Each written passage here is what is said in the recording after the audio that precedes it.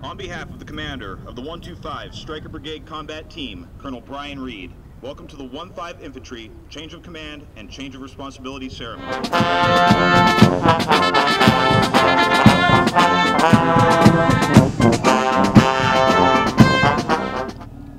Command Sergeant Major Bowen will now pass the colors to Lieutenant Colonel Payne for the last time.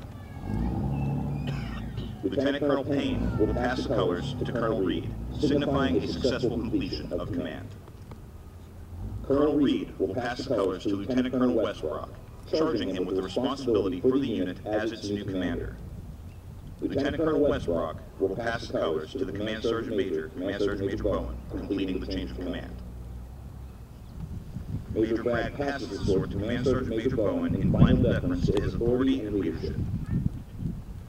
Command Sergeant Major Bowen passes the sword to Lieutenant Colonel Wesbrock, signifying the relinquishing of his duties and gratitude for the opportunity to care for and lead the soldiers of the 1st Battalion, 5th Infantry Regiment.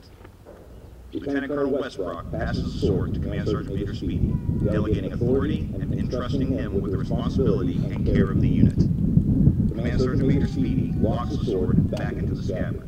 The distinctive single metallic sound of the sword returning to the scabbard is symbolic of the command team of the battalion commander and Command Sergeant Major locked in step, leading the unit as a unified team speaking with one voice.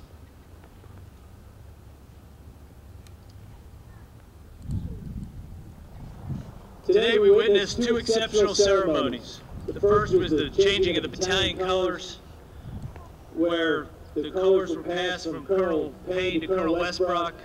And the second was the Command Sergeant Major's change of responsibility between Command Sergeant Major Bowen and Command Sergeant Major Speedy. Sergeant, anytime you say something's impossible, that only causes a bobcat to say, "I'll try," and then go find a way to get it done. Soldiers, NCOs, and officers of the Bobcat Battalion, you look superb today. Our unit is full of history, and you have made your own chapter in that legacy. Today we embark on a new chapter, building on what you and those before us have accomplished. Sir, ceremony is complete. In charge of formation. Ladies and gentlemen, this concludes our ceremony.